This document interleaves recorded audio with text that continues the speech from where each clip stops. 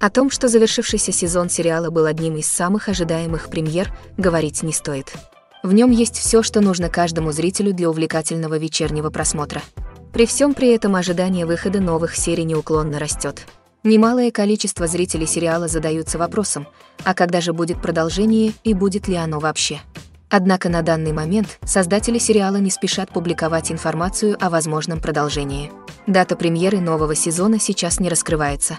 На нашем канале мы оперативно сообщим точную и официальную дату выхода нового сезона. Наша информация основывается только на проверенных источниках.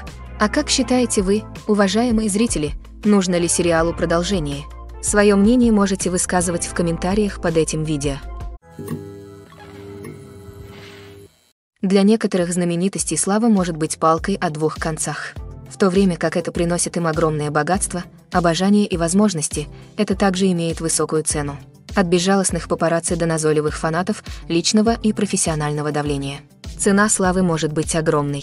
Одним из самых существенных недостатков славы является потеря конфиденциальности. Известные актеры постоянно находятся в центре внимания общественности. Каждый аспект их жизни изучается и анализируется. Каждое движение, которое они делают, каждое слово, которое они говорят, открыто для интерпретации, что приводит к сильному давлению для поддержания идеального публичного имиджа. Это постоянное внимание может быть умственно и эмоционально истощающим, приводя многих знаменитостей к беспокойству, депрессии и другим проблемам с психическим здоровьем.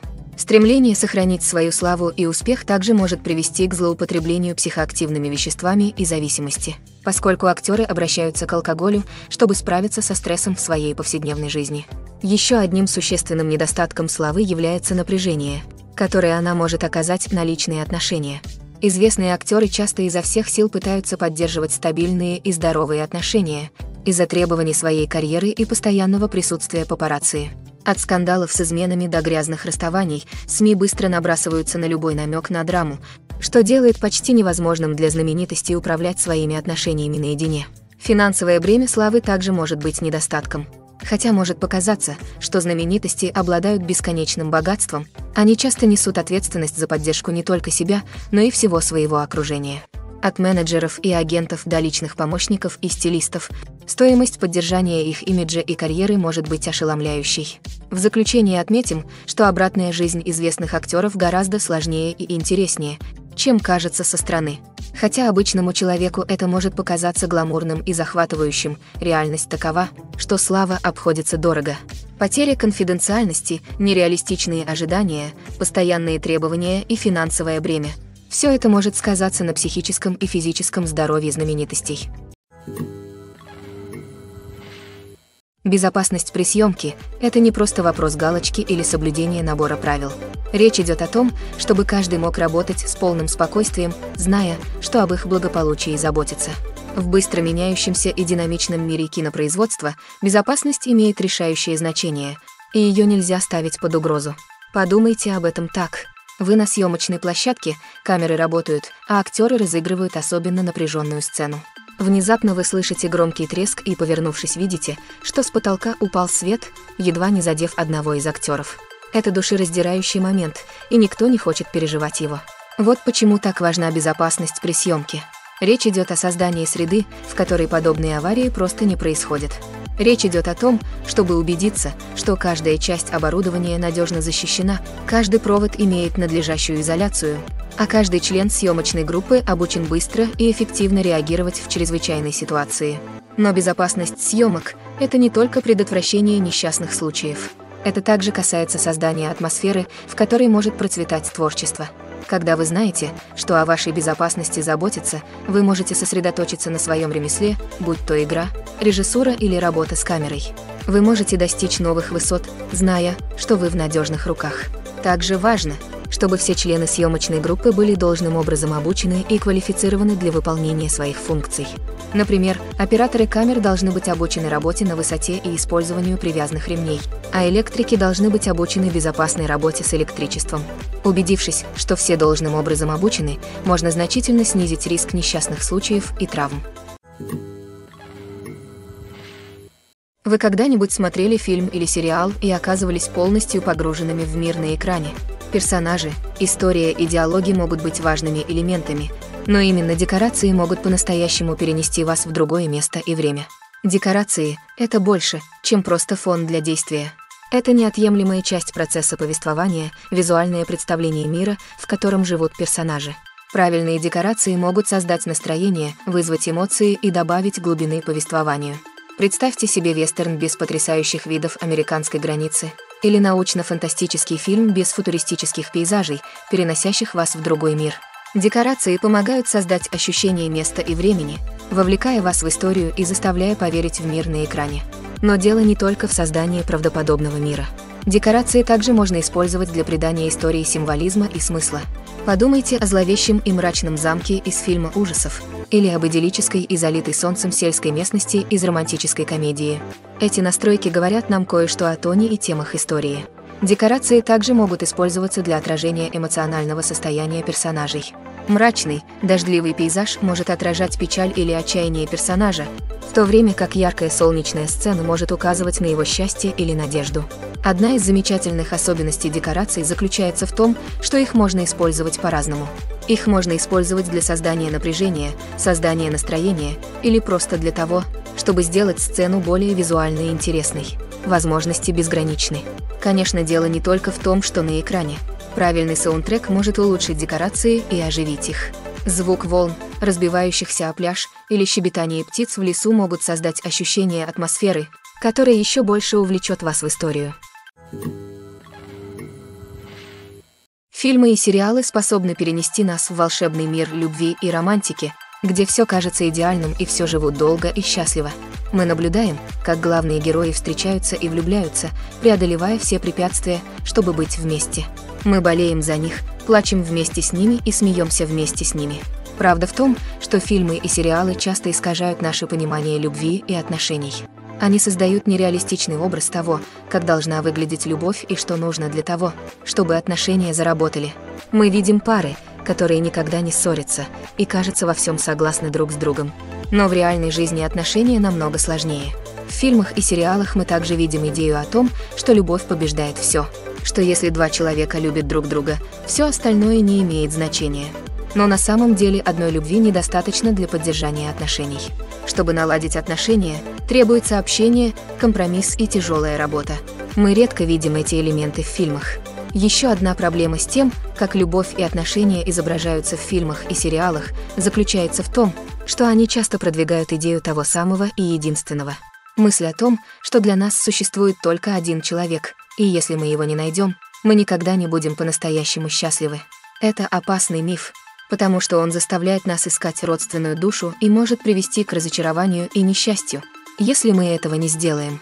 Кино также имеют тенденцию романтизировать нездоровое поведение в отношениях, такое как ревность и собственничество. Мы видим персонажей, которые чрезмерно ревнивы или властны и изображаются страстно влюбленными. Это посылает сигнал о том, что такое поведение является нормальным и приемлемым в отношениях, что далеко от истины. Еще один способ, которым любовь изображается в фильмах и сериалах, это всепоглощающая страсть, которая захватывает жизнь персонажей. Мы видим персонажей, которые ради любви готовы пойти на все, в том числе пожертвовать собственным благополучием или нарушить закон. Хотя это может создать захватывающую сюжетную линию, это нездоровый подход к отношениям. Любовь в фильмах и сериалах часто изображается как магическая сила, способная преодолеть все препятствия и свести двух людей в идеальном романе. Мы видим истории любви, которые охватывают поколения, которые запрещены обществом или культурой и которые преодолевают невероятные трудности. Во многих романтических фильмах мы видим шаблонную сюжетную линию, в которой два главных героя встречаются и влюбляются, сталкиваются с конфликтом или проблемой, которая угрожает их отношениям, а затем в конечном итоге находят способ быть вместе. Эту сюжетную линию приятно смотреть, потому что она дает нам надежду на то, что настоящая любовь может победить все. Однако важно признать, что истории любви, которые мы видим на экране, часто являются преувеличенными или идеализированными версиями реальных отношений. В реальной жизни отношения включают в себя гораздо больше, чем просто любовь. Они требуют доверия, общения и компромисса, и они часто запутаны и сложны. Режиссеры – невоспетые герои киноиндустрии. Это провидцы, которые воплощают истории в жизнь. превращая слова на странице в увлекательные изображения на большом экране. Но за блеском и гламуром Голливуда скрывается целый мир проблем и препятствий, с которыми приходится сталкиваться режиссерам во время съемок. Одна из самых больших трудностей, с которыми сталкиваются режиссеры – управление эго актеров. Некоторым актерам требуется особое отношение или предъявляются особые требования, которые может быть сложно удовлетворить. Управление этими личностями требует тонкого баланса дипломатии и такта, а также сильных лидерских качеств. Еще одна проблема связана с непредсказуемым характером кинопроизводства. Независимо от того, сколько планирования и подготовки уходит на проект, в любой момент могут возникнуть неожиданные препятствия. Погода может измениться, оборудование может выйти из строя, могут произойти несчастные случаи. Режиссеры должны уметь думать на ходу и придумывать творческие решения, чтобы производство продвигалось вперед. Время – еще один враг, с которым режиссеры должны бороться. Графики съемок часто бывают плотными, и всегда есть необходимость не сбиться с пути и не выходить за рамки бюджета. Это означает, что режиссеры должны эффективно распоряжаться своим временем, принимать быстрые решения и внимательно следить за временем. Техническая сторона кинопроизводства также может представлять трудности для режиссеров. Они должны тесно сотрудничать с оператором, чтобы добиться желаемого внешнего вида фильма. Это требует глубокого понимания, какие нужны ракурсы, освещение и других технических аспектов кинопроизводства. Наконец, режиссеры должны также управлять ожиданиями производителей, инвесторов и других заинтересованных сторон. Они должны сбалансировать творческое видение фильма с коммерческими реалиями индустрии. Это означает принятие трудных решений и компромиссов, которые могут повлиять на конечный продукт. Несмотря на эти проблемы, награды кинопроизводства неизмеримы. Для режиссеров возможность воплотить свое творческое видение в жизнь – это сбывшаяся мечта. А для зрителей возможность ощутить магию кино – это незабываемое впечатление. Костюмы – неотъемлемая часть фильмов и сериалов. Они добавляют общей визуальной привлекательности постановки, а также помогают зрителям понять персонажей и историю. Художники по костюмам играют важную роль в производственном процессе. Они начинают свою работу с изучения периода времени, обстановки и персонажей, чтобы создать аутентичные и правдоподобные костюмы. Они рассматривают ткани, цвет и функциональность каждого костюма, принимая во внимание личность персонажа и требования истории. Костюмы можно использовать для переноса зрителей в разные периоды времени и даже в альтернативные вселенные. Они могут вызвать чувство ностальгии или страха и могут помочь зрителям понять мотивы и личность персонажа. Например, в фильме на средневековую тематику костюмы могут помочь зрителям понять социальную иерархию того времени. Члены королевской семьи будут носить сложную и дорогую одежду, а крестьяне будут носить простую. Костюмы также могут помочь установить обстановку, облегчая зрителям погружение в историю. В научно-фантастическом фильме костюмы также могут использоваться для представления футуристического мира и культуры, в которых разворачивается история. Костюмы могут отражать передовые технологии, инопланетные расы и социальные нормы мира, в котором живут персонажи. Они могут варьироваться от гладких металлических комбинезонов до сложной одежды, вдохновленной инопланетянами. Футуристические костюмы также могут вызвать чувство благоговения и удивления, перенося зрителей в мир за пределами нашего собственного. Костюмы супергероев созданы не только для того, чтобы отражать сверхспособности персонажа, но и для того, чтобы визуально передать его личность. Костюмы могут установить ценности и мотивы персонажа. Например, супергерой, одетый в темный, задумчивый костюм, может означать его серьезность и целеустремленность. Напротив, яркий костюм может представлять более оптимистичную и веселую личность. Дизайн костюма также может передать культурное происхождение, наследие или личные предпочтения персонажа. Кроме того, костюмы также могут быть использованы для создания чувства иронии или юмора в истории. Персонаж, одетый в неожиданный или неуместный костюм, может усилить комедийный эффект сцены. Когда мы смотрим фильм или сериал, мы обычно не думаем о тяжелой работе, которая происходит за кулисами. Мы сосредоточены на актерах и их игре, но есть целая команда людей, неустанно работающих над тем, чтобы все выглядело идеально. Одним из самых важных членов этой команды является оператор, и во время съемок они сталкиваются с множеством трудностей, о которых мы даже не задумываемся. Прежде всего, операторы должны иметь дело с физическими требованиями своей работы. Им приходится часами стоять на ногах, таскать тяжелое оборудование и перемещать его, чтобы сделать идеальный снимок.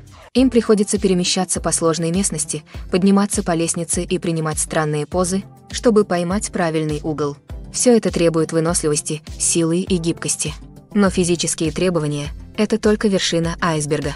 Операторам также приходится бороться с непредсказуемым характером их сюжета. Возможно, им придется снимать в экстремальных погодных условиях от палящего зноя до мороза. Или им придется снимать в сложных условиях, таких как пустыни, джунгли или под водой.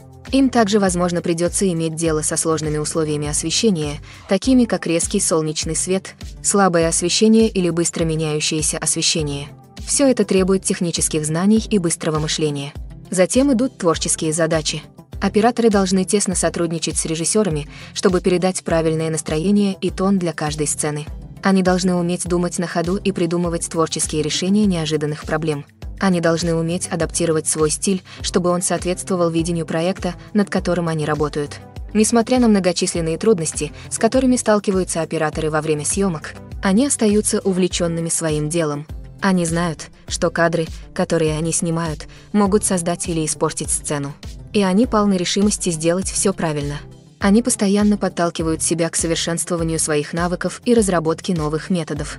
Будь то автомобильная погоня, сцена драки или драматический трюк, эти сцены требуют доли секунды и точности. Операторы должны иметь возможность плавно следить за действием и снимать его с разных углов, при этом оберегая себя и свое оборудование от опасности. Они знают, что отснятый ими материал может решить судьбу проекта, а может и разрушить его. И они стремятся добиться наилучших возможных результатов. Процесс создания сериала или фильма невероятно сложен и включает в себя множество различных этапов, каждый из которых требует времени и опыта. Во-первых, давайте поговорим о сериалах. Время, необходимое для создания сериалов, может варьироваться в зависимости от множества факторов. Некоторые из них выпускаются еженедельно, а новые серии выходят в эфир каждую неделю в течение сезона. Другие сериалы могут быть созданы все сразу, а затем выпущены целиком на потоковой платформе, такой как Netflix или Amazon Prime Video. Для еженедельных сериалов процесс обычно начинается за несколько месяцев до выхода в эфир первого эпизода. Сценаристы начинают с разработки концепции и написания сценария пилотного эпизода. Как только пилот получит зеленый свет, сценаристы приступят к работе над остальными эпизодами сезона. Это может занять несколько месяцев, так как каждый эпизод должен быть тщательно проработан и доработан, чтобы гарантировать, что он вписывается в общую сюжетную линию сезона. После того, как сценарии будут готовы, съемочная группа приступит к подбору актеров, поиску локаций и разработке декораций и костюмов. Это может занять еще несколько месяцев, так как каждый аспект должен быть тщательно спланирован и реализован. Время, необходимое для создания фильма, зависит от нескольких факторов, включая жанр, бюджет, сценарий, съемочную группу и видение режиссера. Однако в среднем на создание фильма от замысла до релиза уходит около 2-3 лет. Первым шагом в создании фильма является процесс написания сценария. Этот процесс может занять от нескольких недель до нескольких лет, в зависимости от сложности истории и количества необходимых исправлений. После того, как сценарий готов, следующим шагом является подготовка к съемкам, когда нанимается съемочная группа, определяются локации и определяется бюджет. Фактически съемочный процесс может занять от нескольких недель до нескольких месяцев, в зависимости от размера и сложности производства. В это время съемочная группа неустанно работает над тем, чтобы запечатлеть замысел режиссера на камеру. Каждая деталь, от освещения до звука и спецэффектов, должна быть идеальной, чтобы создать цельный кинематографический опыт. После завершения съемок начинается процесс постпродакшна. Это включает в себя монтаж, звуковой дизайн и визуальные эффекты. Постпродакшн может занять от нескольких месяцев до года, в зависимости от сложности фильма и количества необходимых спецэффектов. После завершения постпродакшна фильм готов к прокату. Однако, прежде чем общественность увидит его, необходимо предпринять еще несколько шагов. К ним относятся маркетинг и продвижение, кинофестивали и сделки по распространению. Все эти шаги могут занять от нескольких месяцев до года и более. Несмотря на бесчисленные исследования, опросы и алгоритмы, используемые для анализа потребительского поведения, предсказание успеха в индустрии развлечений – это, как известно, сложная задача. Но есть и хорошие новости. Мы можем делать обоснованные предположения, основываясь на определенных факторах, которые исторически были связаны с успехом. Например, известные актеры или режиссеры, связанные с проектом, часто привлекают внимание и волнение публики. Сильная маркетинговая кампания также может вызвать ажиотаж и ожидания. Еще одним фактором является жанр постановки. Определенные жанры, такие как боевик, комедия и драма, имеют широкую привлекательность и, как правило, хорошо себя зарекомендовали. Однако даже в рамках этих жанров успех может быть разным. Например, романтическая комедия может стать хитом, а боевик может провалиться. Также стоит учитывать нынешний культурный климат. Постановки, затрагивающие актуальные социальные или политические вопросы, часто вызывают разговоры и вызывают интерес. Конечно, из каждого правила есть исключения. Некоторые постановки с громкими именами, масштабными маркетинговыми кампаниями и популярными жанрами по-прежнему проваливаются в прокате или не привлекают внимания зрителей. А иногда производство без громких имен, небольшого маркетинга и малопопулярного жанра может стать неожиданным хитом. Однако стоит отметить, что рост стриминг-сервисов добавил новый уровень сложности к прогнозированию успеха. Эти сервисы полагаются на аналитику, основанную на данных, для принятия решения о том, какой контент производить или приобретать. Анализируя данные о просмотрах и поведении пользователей, они могут определить закономерности и тенденции, которые могут указывать на то, что интересует аудиторию. В каждом великом фильме или телесериале всегда есть персонажи, за которых мы болеем, которыми восхищаемся и с которыми отождествляем себя. Но как насчет персонажей, которых мы ненавидим? Это отрицательные персонажи, и они играют важную роль в привлечении зрителей и удержании их в напряжении. Отрицательные персонажи являются антитезой герою. Часто именно они создают напряжение и конфликт в истории, будь то из-за своих интриг и манипуляций, своей агрессии или мировоззрения. И все же мы не можем не быть очарованы ими. Возможно, это потому, что они представляют темную сторону человеческой природы, на которую мы все способны, но редко признаем. Или, может быть, это просто огромный интерес от наблюдения за кем-то, кто действует вне социальных норм и правил. Независимо от причины, отрицательные персонажи стали неотъемлемой частью повествования. Что делает великим отрицательных персонажей? Дело не только в том, чтобы быть злым или агрессивным. Лучшие отрицательные персонажи — это те, у которых есть глубина и сложность, которых мы можем понять на каком-то уровне, даже если мы не согласны с их действиями. У них есть предыстория, которая объясняет их мотивы, и их действия часто обусловлены чувством отчаяния, боли или травмы. Это полностью проработанные персонажи, а не просто картонные вырезки, предназначенные для того, чтобы их освистывали. Отрицательные персонажи также дают актерам возможность продемонстрировать свой диапазон и талант. Игра злодея или антигероя позволяет актерам исследовать более темные эмоции и мотивы, которые они не могут исследовать в более традиционных героических ролях. Игра отрицательного персонажа может быть палкой о двух концах для актеров. С одной стороны, это может быть прекрасной возможностью продемонстрировать свой диапазон и талант, а также по-новому и интересно пообщаться с аудиторией. С другой стороны, им также может быть трудно избавиться от негативных ассоциаций, связанных с игрой злодея или антигероя. Это явление может быть как благословением, так и проклятием для актеров. Также, с одной стороны, это может помочь установить их наследие и закрепить их место в массовой культуре. А с другой стороны, это также может ограничить их возможности и затруднить их серьезные отношения к другим ролям. Вот почему для актеров так важно тщательно продумать типы ролей, которые они берут на себя, и убедиться, что в их портфолио есть самые разные персонажи. В конечном счете, по-настоящему великий актер способен превзойти своих отрицательных персонажей и создать новые и запоминающиеся роли, которые ценны сами по себе. То, что актер ассоциируется с определенной ролью, не означает, что он не может вырваться из этого шаблона и удивить публику чем-то совершенно другим. Вот что делает мир кино и телевидения таким захватывающим и непредсказуемым. Киноиндустрия — это загадка, которая может быть столь же непредсказуемой, сколь и увлекательной. Это мир, в котором небольшой малобюджетный инди-фильм может мгновенно стать классикой, а многомиллионный блокбастер может стать колоссальным провалом. Но что заставляет одни фильмы взлетать, а другие рушиться и гореть? В основе каждого успешного фильма лежит захватывающая история. Хорошая история — это основа, на которой строится фильм, это то, что удерживает аудиторию от начала до конца. Хорошо рассказанная история может перенести нас в другой мир, познакомить с очаровательными персонажами и вызвать у нас целый ряд эмоций, от радости и смеха до страха и печали. Но одной хорошей истории недостаточно, чтобы гарантировать успех. Время также имеет решающее значение. Фильм, который выходит в нужное время, когда публика жаждет чего-то нового и захватывающего, может мгновенно стать хитом. Например, фильм ужасов, выпущенный незадолго до Хэллоуина, имеет больше шансов преуспеть, чем фильм, выпущенный в середине лета. Маркетинг также играет огромную роль в определении успеха фильма. Хорошо проведенная маркетинговая кампания может вызвать ажиотаж и предвкушение, заинтересовав людей фильмом еще до его выхода. С другой стороны, плохо продаваемый фильм может остаться незамеченным и быть забытым.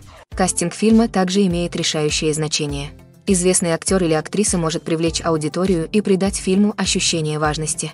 Талантливый актерский состав может улучшить даже самый посредственный сценарий, в то время как слабый актерский состав может погубить потенциально отличный фильм. Режиссеры также играют важную роль в успехе. Опытный режиссер может взять хороший сценарий и превратить его в шедевр, в то время как менее опытный режиссер может испортить отличную историю. Режиссерское видение, стиль и умение работать с актерами могут создать или разрушить фильм. Стиль режиссера – еще один критический фактор, который может предрешить успех фильма или сериала. Каждый режиссер имеет уникальный стиль, который отличает их от других. У некоторых режиссеров есть определенный жанр, в котором они преуспевают, в то время как у других есть особый визуальный стиль или стиль повествования, который отличает их от других. Стиль режиссера может помочь создать запоминающийся фильм, который будет выделяться на фоне многолюдного кино. Наконец, есть нематериальный фактор удачи. Иногда фильм просто вызывает отклик у зрителей, становясь культурным явлением, которое никто не мог предсказать. В других случаях фильм, который кажется безошибочным хитом, может провалиться по причинам, которые никто не может объяснить. Есть что-то поистине волшебное в походе на премьеру фильма в кинотеатре. С того момента, как вы войдете внутрь, вы почувствуете предвкушение в воздухе. Как будто все ждут чего-то невероятного и знают, что находится в нужном месте, чтобы испытать это. Стены украшены афишами фильмов, а над головой мерцают яркие разноцветные огни. Как будто кинотеатр готовится перенести вас в совершенно другой мир. И когда вы пробираетесь к своему месту, вы не можете не чувствовать волнения, бурлящее внутри вас. Когда гаснет свет, вы усаживаетесь в кресло и позволяете себе увлечься волшебством большого экрана. Каждая деталь, каждый звук и каждый момент предназначены для того, чтобы погрузить вас глубже в историю, разворачивающуюся перед вашими глазами. И когда фильм наконец начинается, вы полностью сметены. Вы больше не в кинотеатре, вы в совершенно другом мире. Вы живете и дышите историей вместе с персонажами, чувствуя каждую эмоцию, как если бы она была вашей собственной. Но не только сам фильм делает этот опыт таким особенным. Это общее чувство удивления и волнения, которое пронизывает весь кинотеатр. Вздохи, смех и аплодисменты – все это добавляет опыта, делая его похожим на коллективное мероприятие. И когда фильм наконец заканчивается, у вас остается ощущение, что вы были в диком приключении. Выходишь из кинотеатра с чувством радости, удивления и удовлетворения. Это уникальный опыт, которым мы всегда будем дорожить. В мире, где мы все так заняты и рассеяны, поход на премьеру фильма дает возможность замедлиться и восстановить связь с магией кино. Это напоминание о том, что истории могут нас увлечь, фильмы могут вдохновить и что общий опыт может сблизить нас. Фильмы или сериалы – вечный вопрос, который терзает умы любителей развлечений повсюду. Оба формата имеют свою уникальную привлекательность, но какой из них лучше? Ответ не так прост, как можно подумать. Все зависит от того, что вы ищете. Кино всегда было популярным форматом для вечернего развлечения. Фильмы предлагают полную историю за короткий промежуток времени, обычно продолжительностью не более 2-3 часов. Это означает, что история должна быть лаконичной и по существу, оставляя мало места для развития персонажей или замысловатых поворотов сюжета. Тем не менее, ограниченные временные рамки также означают, что фильмы должны быть насыщенными действиями и захватывающими от начала до конца. Они должны захватить внимание зрителя. Но пока не сбрасывайте со счетов сериалы. Благодаря более длительному времени просмотра, сериалы обладают уникальной способностью полностью развивать персонажей и сюжетные линии в течение нескольких сезонов. Мы вкладываемся в жизнь персонажей, наблюдая, как они растут и меняются так, как фильмы просто не могут сравниться. А с появлением стриминг-сервисов мы теперь можем смотреть целые сезоны за один присест, погружаясь в мир на несколько часов подряд. Конечно, у обоих форматов есть недостатки. Фильмы часто могут казаться поспешными, а важные детали упущены из-за нехватки времени. И хотя у сериалов больше времени для конкретизации сюжетных линий, они также могут страдать от второстепенных эпизодов, которые мало способствуют развитию сюжета. Кроме того, с таким количеством доступных вариантов сериалов может быть сложно решить, что смотреть дальше. Каждый формат предлагает что-то уникальное и ценное, и в конечном итоге все сводится к личным предпочтениям. Являетесь вы поклонником величия большого экрана или же глубины развития персонажей в сериалах, но все же нельзя отрицать, что оба вида развлечений имеют свою собственную магию. Один из самых удивительных моментов, которые мы склонны упускать из виду, это использование цвета. Кинематографисты используют цвет по-разному, чтобы усилить эмоциональность и атмосферу истории. Например, теплые цвета, такие как красный, оранжевый и желтый, создают ощущение тепла и волнения, а более холодные окраски, такие как синий и зеленый, создают спокойное и безмятежное настроение.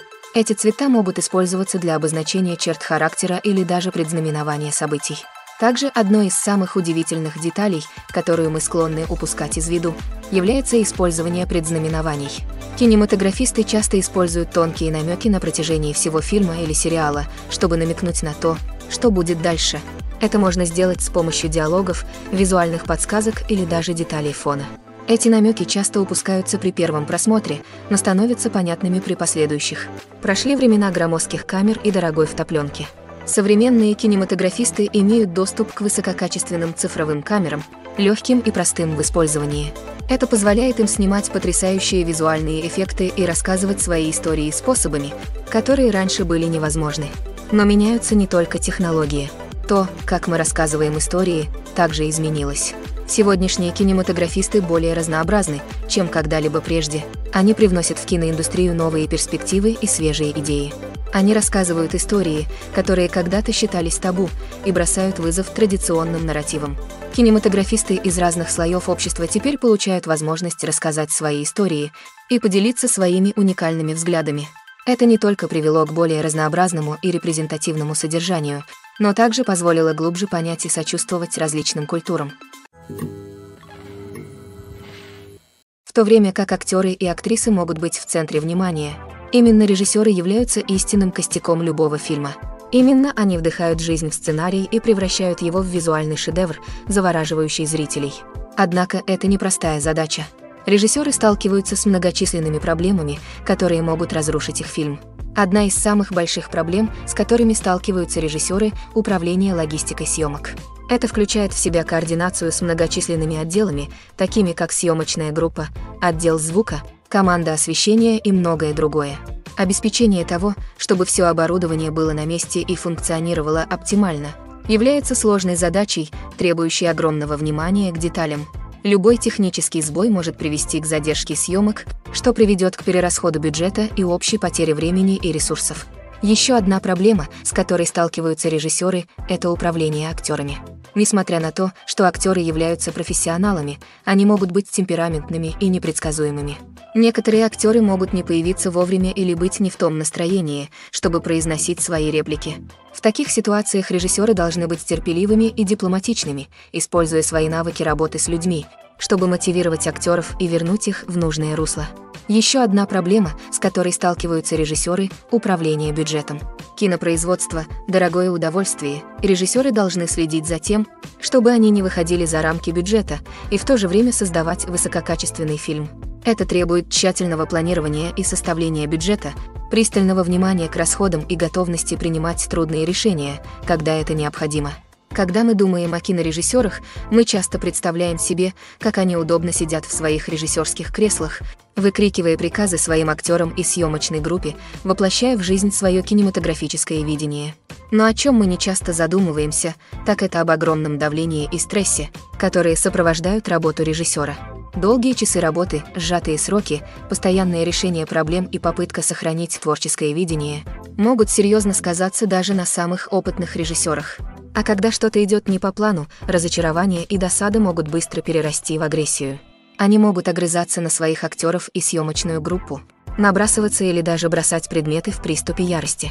Режиссеры нередко бывают настолько поглощены своим видением, что теряют из виду более широкую картину, а их поведение может стать неустойчивым и непредсказуемым.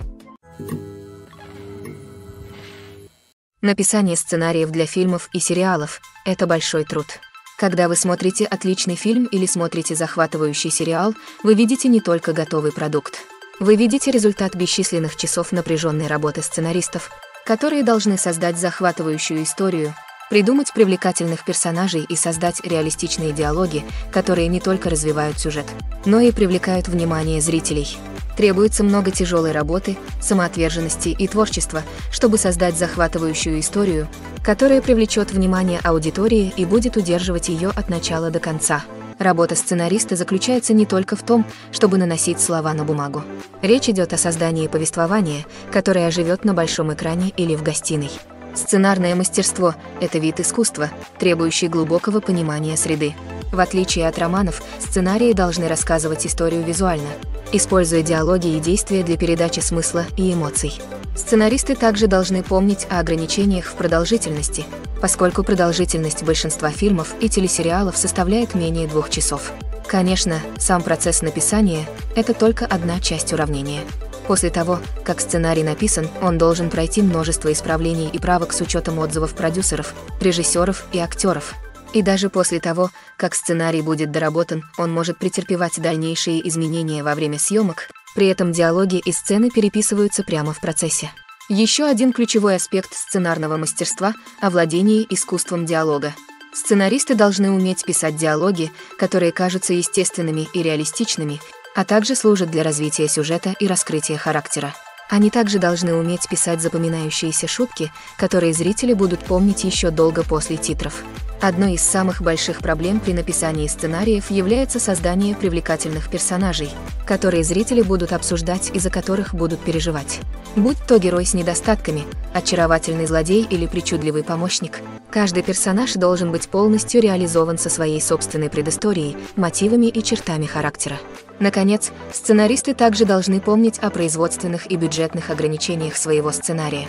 Написание остросюжетного приключения может показаться захватывающим, но если бюджет не позволяет использовать экзотические локации и дорогостоящие трюки, сценарий никогда не попадет на большой экран.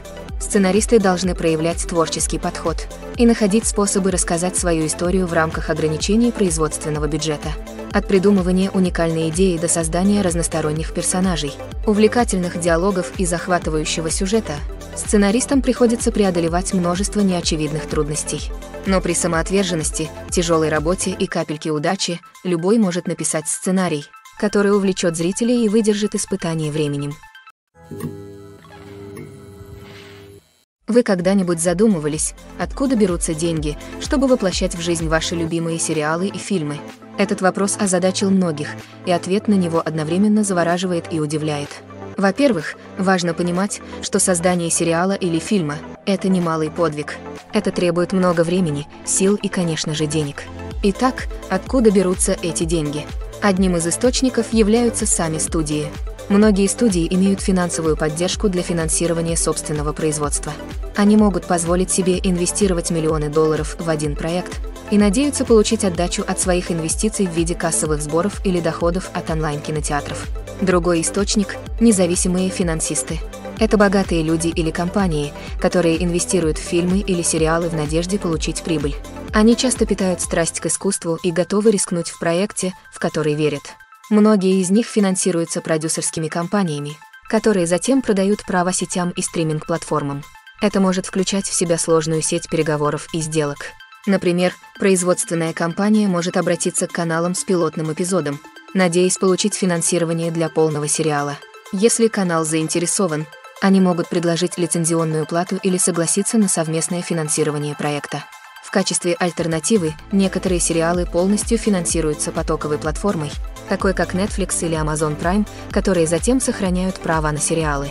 Еще один способ, с помощью которого кинематографисты могут финансировать свои проекты, это кинофестивали. Многие фестивали предлагают возможности финансирования или контакты с потенциальными инвесторами для фильмов-победителей. Кроме того, фильм, получивший положительные отзывы на фестивале, может вызвать интерес у дистрибьюторов, которые, возможно, захотят профинансировать более широкий прокат. Конечно, некоторые из крупнейших проектов на телевидении и в кино финансируются крупными студиями с большими карманами. Эти студии имеют доступ к огромным суммам денег и могут позволить взять на себя финансовый риск производства высокобюджетных фильмов и сериалов. Однако даже студиям приходится тщательно обдумывать, какие проекты они выбирают для финансирования, поскольку нет никаких гарантий возврата их инвестиций. Актерское мастерство – это вид искусства, который веками очаровывал публику. От древнегреческих трагедий до современного кино умение изображать эмоции и характеры на сцене или экране всегда высоко ценилось. Однако не все наделены природным талантом к актерскому мастерству, и многие могут задаться вопросом, почему это так? По своей сути, актерское мастерство требует сочетания врожденных способностей и приобретенных навыков. Наиболее фундаментальным аспектом актерского мастерства является способность убедительно выражать эмоции с помощью мимики, языка тела и модуляции голоса. Некоторые люди от природы одарены в этой области, обладая рядом выражений лица и жестов, которые могут передавать самые разные эмоции. Другим, возможно, придется много работать, чтобы развить эти навыки посредством практики и обучения. В дополнение к эмоциональному выражению актерское мастерство также требует способности понимать и воплощать характеры. Это означает возможность погрузиться в вымышленный мир и убедительно изобразить мысли, чувства и мотивы персонажа. Это требует высокого уровня эмпатии и воображения, которыми не каждый обладает в равной мере. Но одного таланта недостаточно, чтобы стать успешным актером. Это также требует самоотверженности, тяжелой работы и готовности учиться и расти. Актерское мастерство включает в себя ряд навыков, от анализа сценария и развития персонажа до вокальной подготовки и физических движений. Это требует часов практики и репетиций, часто без особого признания или вознаграждения. Только те, кто действительно увлечен своим ремеслом, могут упорно преодолевать трудности и неудачи. Будь то на сцене или на экране, актерское мастерство позволяет людям исследовать свои творческие способности, выражать свои эмоции и общаться с аудиторией мощным и осмысленным образом. Кроме того, важно понимать, что актерский талант может проявляться во многих различных формах. В то время как некоторые актеры могут преуспеть в драматических или эмоциональных ролях, другие могут блистать в комедийных выступлениях. Не существует универсального подхода к актерскому мастерству. Разные роли требуют разных навыков и талантов. Поэтому, хотя у некоторых людей может не быть естественной способности преуспеть в определенных типах ролей, у них могут быть другие таланты, которые делают их идеально подходящими для других типов выступлений. Одним из часто упускаемых из виду аспектов производства является звукозапись, которая играет решающую роль в конечном продукте. Захват звука во время видеосъемки – тонкое искусство, требующее квалифицированной команды профессионалов. От помощника оператора, который держит микрофон на длинной стойке для записи диалогов, до звукорежиссера, который уравновешивает уровни различных звуковых дорожек. Каждый член звуковой бригады играет важную роль. Но захват звука не всегда прост. Окружающий шум, например, гул кондиционера или гул пролетающего самолета, может мешать диалогу. Актеры, которые перемещаются по съемочной площадке, могут создавать нежелательные звуки, отвлекающие от съемок. А съемки на открытом воздухе могут быть особенно сложными, так как ветер и дождь и другие факторы могут ухудшить качество звука. Несмотря на эти проблемы, звукозапись является важным компонентом кинопроизводства. А благодаря достижениям в области технологий этот процесс стал более точным и детализированным, чем когда-либо прежде. От передовых микрофонов до сложного программного обеспечения, профессионалы в области звука имеют в своем распоряжении множество инструментов для записи идеального звучания. Действительно, звукозапись – это часто недооцениваемый аспект кинопроизводства. Но без нее конечный продукт был бы неполным. Звуковые элементы постановки могут создать или разрушить сцену, а плохо записанный или смешанный звук отвлечет зрителя от истории и отвлечет внимание от общего впечатления. Помимо своей важности в кино и на телевидении, звукозапись также играет решающую роль в других формах медиа, таких как подкасты, компьютерные игры и виртуальные реальности. Каждый носитель представляет свои уникальные проблемы, но принципы звукозаписи остаются прежними. Это захват и обработка звука для создания увлекательного опыта для аудитории. Звукозапись – это не просто технический процесс, это вид искусства, требующий творчества, интуиции и глубокого понимания эмоционального воздействия звука. От тонкого шелеста листьев до оглушительного грохота взрыва. Каждый звук способен вызвать определенную эмоцию и улучшить историю, рассказываемую на экране. В мире, где технологии постоянно развиваются, профессионалы в области звука должны продолжать адаптироваться и вводить новшества, чтобы идти в ногу с постоянно меняющимися требованиями отрасли. Их мастерство и опыт могут остаться незамеченными, но их вклад в конечный продукт неизмерим. Фильмы и сериалы всегда были мощным средством повествования и развлечения. Но помимо своей основной цели, они также могут влиять на поведение, мнение и образ жизни зрителей в разных частях мира. От формирования политических взглядов до установления модных тенденций. Кино могут влиять на нашу жизнь множеством способов. Одним из наиболее важных способов влияния фильмов и сериалов на зрителей является создание культурных икон и героев. Эти персонажи становятся образцами для подражания для зрителей, формируя их ценности и отношения к различным аспектам жизни. Еще один способ, которым кино влияет на зрителей, это формирование их восприятия мира. Программы новостей и текущих событий могут влиять на общественное мнение по различным вопросам, от политических идеологий до социальных движений. Точно так же вымышленные фильмы и сериалы могут создавать стереотипы и предрассудки, которые могут влиять на то, как зрители воспринимают разные культуры и расы. Влияние культурных икон и героев выходит за рамки развлечения и может иметь последствия в реальном мире. Например, представление различных культур, рас и полов на экране может влиять на отношение общества к этим группам. Позитивное представление может бросить вызов стереотипам и способствовать сочувствию, в то время как отрицательное может увековечить вредные предубеждения и дискриминацию. Кроме того, культурные иконы и герои также могут влиять на поведение потребителей, особенно в индустрии моды и красоты. Например, популярность определенной прически, предмета одежды или макияжа на экране может привести к увеличению продаж этих продуктов. Точно так же изображение определенных образов жизни и ценностей на экране может повлиять на потребительский выбор, например, на решение вести вегетарианский или веганский образ жизни. Кинопроизводство – это совместный процесс, в котором участвуют многие люди, каждый со своим уникальным творческим видением и вкладом.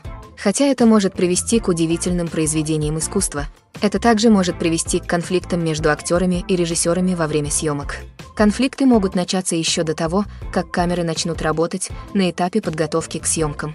У режиссеров есть четкое представление об истории, которую они хотят рассказать, и о персонажах, которых они хотят воплотить в жизнь. Однако актеры могут по-своему интерпретировать персонажей, которых они играют, что может не совпадать с видением режиссера. Это может привести к разногласиям по поводу того, как следует изображать персонажа, от его внешности до личности и манер. После начала съемок могут возникнуть конфликты по поводу направления сцен. Режиссеры могут просить актеров произносить реплики или выполнять действия определенным образом, но актеры могут не соглашаться с данным направлением. Они могут чувствовать, что их интерпретация сцены более точна или что направление не соответствует мотивам их персонажа. Это может привести к напряжению и разочарованию на съемочной площадке, поскольку обе стороны пытаются достичь желаемого результата. Еще одним фактором, который может привести к конфликтам, является эго актеров. Актеры, добившиеся успеха и признания, могут иметь сильное чувство собственного достоинства и своих способностей. Это может привести к столкновению с режиссером, который может почувствовать, что актер не следует их видению или руководствуется направлением. Точно так же у режиссеров может быть сильное чувство собственного творческого видения, что может привести к конфликтам с актерами, которые считают, что их собственные идеи не воспринимаются всерьез. Конфликты могут возникать из-за различий в стилях работы. Некоторые актеры могут предпочесть много репетировать перед съемкой сцены, в то время как другие предпочитают импровизировать и работать прямо в процессе. Точно так же у режиссеров могут быть разные подходы к съемке. Некоторые предпочитают снимать несколько дублей, чтобы запечатлеть ряд выступлений, в то время как другие предпочитают снимать меньше дублей и полагаться на постпродакшн-монтаж. Хотя конфликты между актерами и режиссерами во время съемок могут быть сложными, они также могут быть конструктивными. Когда обе стороны открыты для обратных связей и готовы идти на компромисс, конфликты могут привести к более сильному и детализированному конечному продукту. Однако важно, чтобы и актеры, и режиссеры общались открыто и уважительно, чтобы конфликты не стали деструктивными или не сорвали всю съемку. Важность маркетинга для фильмов и сериалов невозможно переоценить. Это клей, который держит все вместе. Это двигатель, который увеличивает доход, и волшебная палочка, которая превращает посредственный фильм или сериал в хит-блокбастер. В современном быстро меняющемся мире люди засыпаны бесконечным потоком контента. С таким количеством шума новым постановкам сложно выделиться и привлечь внимание людей. Здесь на помощь приходит маркетинг. Сила хорошо проведенной маркетинговой кампании может создать или сломать успех сериала или фильма. Многие готовы посмотреть фильм только из-за хорошего трейлера. Вы когда-нибудь были настолько заинтригованы рекламным плакатом, что не могли устоять перед просмотром фильма? Это магия маркетинга. Создавая предвкушение, маркетинг может создать ощущение срочности, заставляя людей чувствовать, что они не могут пропустить последний хит. Как будто тебя пригласили на самую крутую вечеринку в городе. показывая фрагменты информации и давая зрителям представление о том, что будет дальше. Маркетинговые компании могут создать предвкушение и заставить людей говорить о продукте еще до того, как он появится на экранах.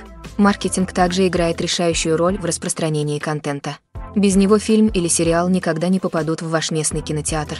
Именно маркетинговые компании убеждают дистрибьюторов рискнуть в проекте и инвестировать необходимые ресурсы, чтобы представить его аудитории. Еще одним ключевым аспектом маркетинга сериала и фильмов является продажа товаров, связанных с проектом. От фигурок до футболок фанаты любят демонстрировать свою любовь к своим любимым персонажам и франшизам. Товары могут быть значительным источником дохода для студий и авторов. Фактически, некоторые франшизы, такие как Star Wars и Гарри Поттер, приносят больше дохода от продажи товаров, чем от продажи билетов. Маркетинг играет решающую роль в реализации товаров. Создавая сильный бренд и завоевывая лояльных поклонников, студии и создатели могут сформировать спрос на товары, которые фанаты будут активно покупать. Фильмы уже более века являются важной частью нашей культуры, развлекая и перенося нас в другие миры и времена. Однако многие утверждают, что раньше фильмы были лучше, и с этим трудно не согласиться. В классических фильмах есть определенный шарм и волшебство, которых, кажется, не хватает современным фильмам. Одна из причин такого настроения заключается в том, что фильмы из прошлого были более глубокими и содержательными. Кинематографисты раньше уделяли больше внимания повествованию, персонажам и темам, которые находили отклик у зрителей. Они не полагались исключительно на яркие спецэффекты или именитых актеров при продаже билетов. Вместо этого они создали захватывающее повествование, которое очаровало зрителей и оставило неизгладимые впечатления. Другая причина в том, что в то время киноиндустрия была менее коммерциализирована. Студии пошли на риск и предоставили режиссерам и сценаристам больше творческой свободы, в результате чего появилось множество разнообразных фильмов с уникальными перспективами и стилями. В настоящее время кажется, что все шаблонно. Студии выпускают шаблонные фильмы, рассчитанные на максимально широкую аудиторию. Кроме того, технологии прошлого сыграли значительную роль в создании ощущения волшебства и чуда. В то время создателям фильмов приходилось полагаться на практические эффекты и практические трюки, которые требовали изобретательности и творчества. Ностальгия также может быть причиной того, что люди говорят, что раньше фильмы были лучше. Классические фильмы вызывают чувство ностальгии по тем временам, когда жизнь была проще, а мир казался волшебнее. Мы с любовью вспоминаем фильмы нашего детства и смотрим на них через розовые очки, заставляя их казаться лучше, чем они были на самом деле. У современных фильмов есть свои достоинства. Но трудно утверждать, что они передают ту же магию и очарование, что и фильмы прошлого. Нужны ли титры, если их никто не читает? В конце концов, зачем тратить драгоценное время и деньги на то, что никто никогда не увидит и не оценит? Это серьезная проблема, но ответ не так прост, как вы думаете. Титры являются неотъемлемой частью любого фильма или сериала. Они служат способом признать тяжелую работу и самоотверженность сотен людей, которые внесли свой вклад в проект. Каждый человек, от режиссера и актеров до съемочной группы и звукооператоров, играет жизненно важную роль в воплощении истории в жизнь. Титры позволяют нам признавать и ценить усилия, затраченные на создание наших любимых фильмов и сериалов. Но что, если их никто не читает? Значит ли это, что они не нужны? Не обязательно. То, что люди не ищут активно титры, не означает, что они не важны. Подумайте об этом. Когда вы в последний раз смотрели фильм и сразу же выключали его, как только пошли титры? Скорее всего, вы, вероятно, позволили им играть в фоновом режиме, пока проверяли свой телефон или убирались в гостиной. Титры, возможно, не были главной достопримечательностью, но они все еще были там, молча выполняя свою работу. Кроме того, титры служат практической цели, выходящей за рамки простого признания. Они часто используются как способ документирования юридических и финансовых аспектов производства. Контракты, лицензионные соглашения и уведомления об авторских правах часто включаются в титры, что делает их неотъемлемой частью юридической документации проекта. Без них могут быть серьезные юридические и финансовые последствия. Титры также могут быть способом почтить наследие тех, кто скончался. Многие фильмы и сериалы включают в титры сегменты памяти, чтобы отдать дань уважения актерам или членам съемочной группы, которые скончались. Эти сегменты служат трогательным напоминанием о влиянии этих людей на проект и отрасль в целом. Может показаться, что титры не нужны, и их никто не читает. Но на самом деле они являются неотъемлемой частью кино и телеиндустрии. Они служат практическим, символическим и сетевым целям и признают тяжелую работу и самоотверженность сотен людей, которые вносят свой вклад в каждый проект. Будущее кино стремительно меняется на волне популярности стриминговых сервисов. Поскольку мир становится все более цифровым, а потребители требуют мгновенного удовлетворения, неудивительно, что традиционные кинотеатры сталкиваются с жесткой конкуренцией. Итак, какими могут быть кинотеатры будущего? Одно можно сказать наверняка – киноиндустрии придется адаптироваться, чтобы выжить. Одна из возможностей заключается в том, что кинотеатры станут более эмпирическими, предлагая иммерсивные и интерактивные впечатления, выходящие за рамки простого просмотра фильма на большом экране. Представьте, что вы заходите в кинотеатр и полностью перемещаетесь в другой мир. С развитием технологий это может стать реальностью. Подумайте о гарнитурах виртуальной реальности, сенсорных ощущениях и интерактивных инсталляциях, которые позволяют зрителям почувствовать себя частью действия. Возможности безграничны, а потенциал для создания уникальных и незабываемых впечатлений огромен. Но как насчет традиционного кинотеатра? Будет ли он по-прежнему иметь место в будущем кино? Абсолютно. Всегда будет рынок для волшебства сидения в темном кинотеатре в окружении незнакомцев и совместного просмотра фильма. Тем не менее, киноиндустрии придется приложить больше усилий, чтобы обеспечить впечатления, которые невозможно воспроизвести дома. Один из способов, с помощью которого кинотеатры могут добиться этого, предлагать больше опций премиум-класса, таких как роскошные кресла, изысканные закуски и эксклюзивные мероприятия. Другая возможность заключается в том, что кинотеатры будут сотрудничать с потоковыми сервисами, чтобы предлагать эксклюзивный контент, который можно увидеть только на большом экране. В конечном итоге будущее кино будет определяться желаниями и ожиданиями потребителей. С появлением стриминговых сервисов стало ясно, что люди хотят удобства и доступа к контенту на кончиках пальцев. Но это не значит, что магия кино умерла. На самом деле потенциал для инноваций и творчества больше, чем когда-либо прежде. Так что пристегнитесь, возьмите попкорн и приготовьтесь к поездке. Будущее кинематографа, несомненно, будет захватывающим. Когда дело доходит до съемок фильма или сериала, все продумано до мельчайших деталей. Сценарии пишутся и репетируются, декорации проектируются и строятся, актеры подбираются. Однако даже при всем этом планировании всегда остается место для импровизации. На самом деле, некоторые из самых знаковых моментов в истории кино и телевидения стали результатом импровизации. Искусство импровизации – это мощный инструмент в руках умелого актера. Но что такое импровизация и как она работает на съемочной площадке? По своей сути, импровизация – это акт спонтанного создания чего-либо в данный момент без предварительного планирования или подготовки. В контексте актерской игры это может включать в себя создание новой линии диалога на месте, неожиданную реакцию на партнера по сцене или даже импровизацию всей сцены с нуля. Несмотря на трудности, многие актеры используют возможность импровизировать на съемочной площадке. Для одних импровизация – это способ привнести спонтанность и энергию в свои выступления, а для других это шанс проявить себя творчески и пойти на риск. Прелесть импровизации в том, что она может принимать разные формы. Иногда это простая импровизированная фраза, добавляющая сцене нотку юмора или пафоса. В других случаях это совершенно новая сцена, возникающая в момент вдохновения на съемочной площадке. А еще бывают моменты чистого хаоса, когда актер выходит за рамки сценария, а всем остальным приходится изо всех сил стараться не отставать. Но независимо от того, какую форму она принимает, импровизация всегда захватывающая. Это шанс увидеть самых творческих и смелых актеров, раздвигающих границы возможного на экране. Конечно, не все режиссеры – любители импровизации. Некоторые предпочитают придерживаться сценария, опасаясь, что излишняя импровизация нарушит темп или тон сцены. Другие приветствуют это с распростертыми объятиями, зная, что лучшие моменты в кино и на телевидении часто случаются, когда актерам предоставляется свобода играть. Актерское мастерство часто считается одной из самых гламурных профессий в мире. От красных дорожек до высокобюджетных съемочных площадок актеры постоянно находятся в центре внимания.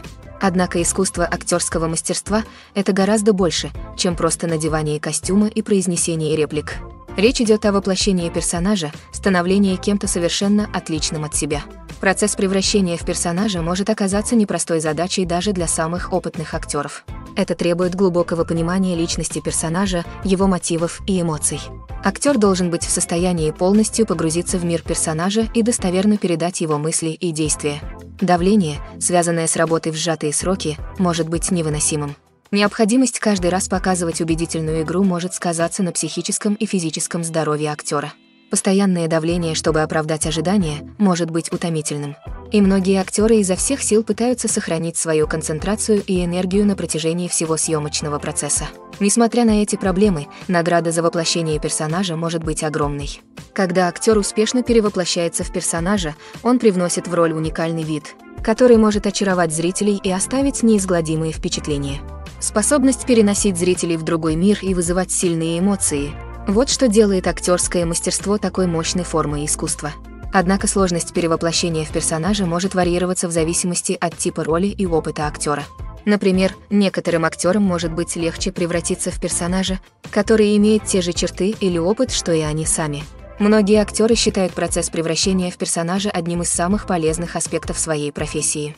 Это позволяет им исследовать различные аспекты себя и уникальным образом связываться с окружающим миром.